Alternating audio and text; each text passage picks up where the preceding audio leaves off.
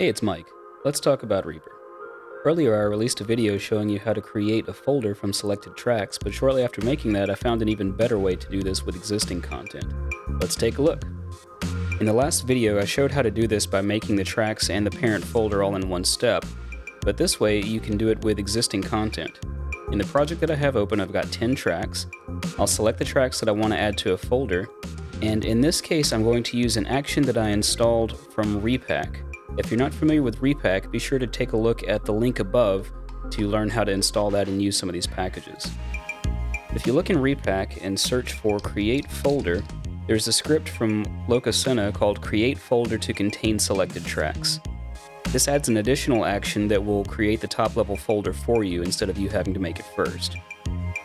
So I'll go to my actions and look for Create Folder, and I can see that script that I previously installed in Reapack.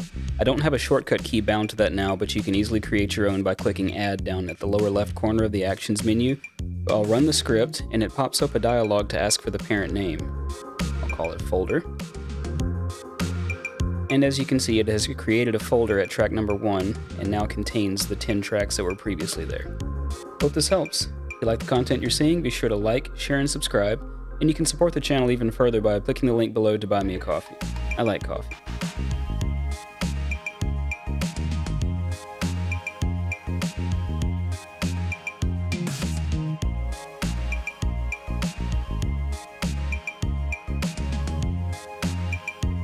It's good to try new things sometimes.